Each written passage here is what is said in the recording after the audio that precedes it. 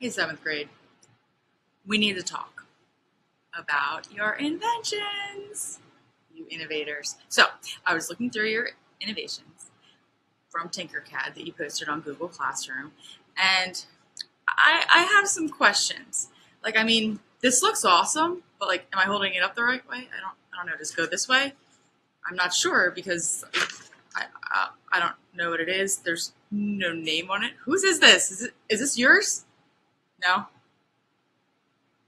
Okay. Um, so today what I want you guys to do is you're going to take your printout of your innovation. You're going to, maybe it goes this way. You're going to write what it's called really big across the top center so I know what the title of this groundbreaking invention is. Next, you're going to write me just a little brief paragraph about, what it does.